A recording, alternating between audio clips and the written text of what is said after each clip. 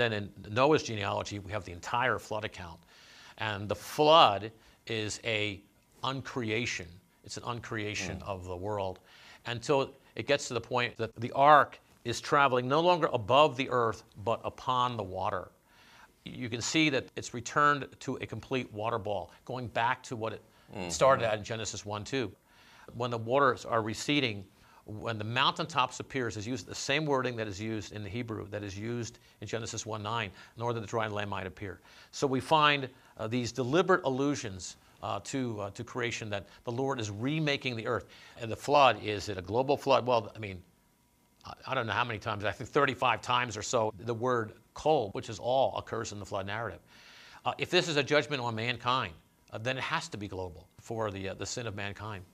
The way it's described, the highest mountains being submerged on the water, this is a global flood.